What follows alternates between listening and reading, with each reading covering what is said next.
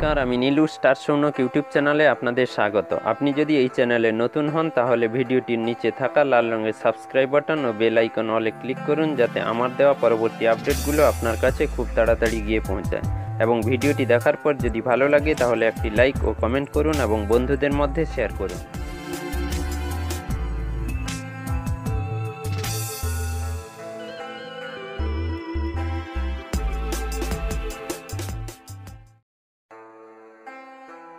আর কতটা গ্যাস রয়েছে সিলিন্ডারে বুঝে নিন, কোনো রকম যন্ত্র ব্যবহার না করেই।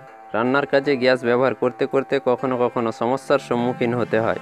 হিসাব ঠিক মতন মাথায় না থাকলে হঠাৎ করে রান্নার গ্যাস কবে শেষ হয়ে যায় তা বোঝা দায়। কোনো সময় রান্নার সময়ই গ্যাস শেষ হয়ে যায়। সিলিন্ডারে কতটা গ্যাস আছে সেই অনুমান আপনি করতে পারবেন কোনো রকম যন্ত্র ছাড়াই। অনেকে সিলিন্ডার তুলে দেখেন কতটা হালকা হয়েছে, তবে সেক্ষেত্রে নির্দিষ্টভাবে বোঝা যায় না সিলিন্ডারে ঠিক কতটা গ্যাস রয়েছে। তবে আপনি একটি ঘরোয়া পদ্ধতি অবলম্বন করলেই বুঝতে পারবেন সিলিন্ডারে ঠিক কতটা গ্যাস রয়েছে। এর জন্য প্রথমে একটি ভিজে কাপড় দিয়ে সিলিন্ডারটাকে মুছে নিতে হবে।